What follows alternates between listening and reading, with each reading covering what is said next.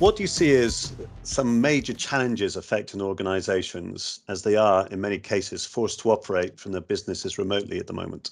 One of the things that we've learned over the past few months as we've gone through COVID collectively across the world is that this particular crisis has exposed vulnerabilities in the industrial world that perhaps in the past would have actually been considered strengths. So those characteristics that made some of the industrial companies more successful pre-COVID, things like hyper-optimized supply chains and manufacturing processes and very specialized skill sets within their employees have kind of been flipped on their head and become those vulnerabilities. And in this world of COVID and in the emerging world post-COVID, what we see is agility and resilience being the characteristics that are going to be rewarded. The world's going through a lot of changes, and technology is here to help them. And AR in particular is one of those technologies.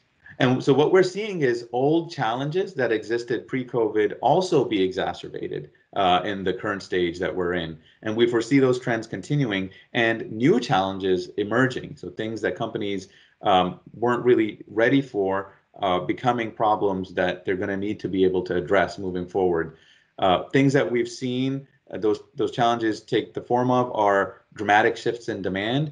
So, companies that were creating products for commercial, larger commercial applications, having to retool their manufacturing lines to create products for consumers, as an example. We've seen customers that were creating car parts now have to create ventilators. And how do we help them do that?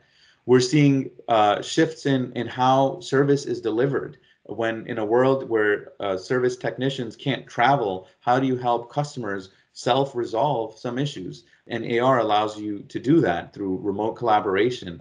We've seen it shifts in how employees are trained, not just because they can't show up and actually be taught in person, but also because they have to learn new skills so rapidly because of these shifts in demand, because of the way that the companies have had to adjust to the market. And how do you skill people in new capabilities quickly? And AR is a great solution for that.